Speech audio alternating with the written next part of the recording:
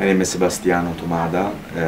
I'm a photojournalist working for Sipa Press in various Italian magazines.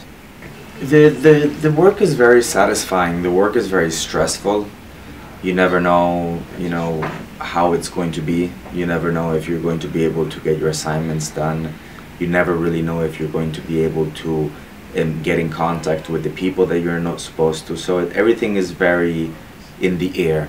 You don't know if you're going to be able to do something 2 hours before you actually do it.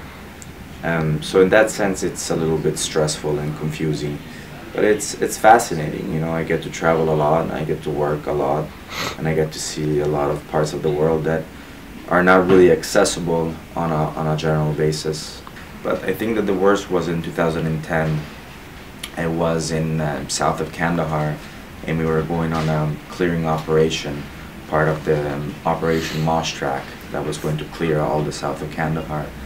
And we were walking on this small alley, and it was very tight, and the ground was very humid. It was wet. It looked like somebody just got it wet, and everybody was very confused. Nobody knew what was going on, and the first guy in front of the patrol was with the mine detector. So we're walking, and 2 hours into the patrol, all of a sudden we hear a huge explosion, and the guy that was minesweeping hit a landmine. Old Russian landmine. He lost both his legs, but the thing is that once that landmine went off, we got attacked from both sides, and we were pinned down for about 4 or 5 hours into a firefight. Well, it's interesting because you always get one side of the story, usually with news outlets, especially news outlets like Al Jazeera, BBC, CNN.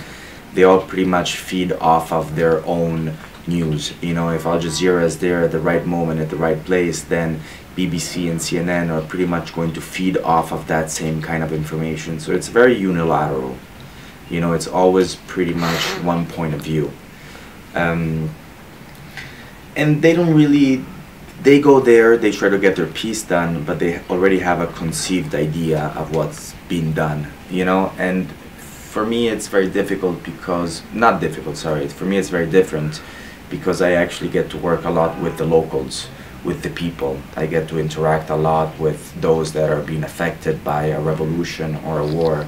So you get very different points of view, and you always understand and you always know that big news media outlets are always corrupting the news information for one side of the story.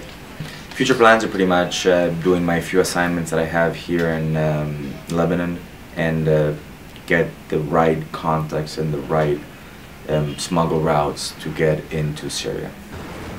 It's been a tough fight over there, and it's been a tough one also for many journalists. I just lost a friend, Ramir Shlik, who just died over there 2 weeks ago with Marie Colvin. And I need to get into Syria, I need to get into Homs, and I need to get in Qasir and get my material, get my assignments done, try to bring as much material back into Lebanon and as soon as possible. To be honest, I don't know. I think that what is going on in Homs now is grotesque and is crazy. I do think a lot that what is being published and what is being shared both on YouTube with videos is very exaggerated. I'm sure that the fight is very strong and that a lot of people are losing their lives, but I don't expect it to be as crazy as everybody thinks.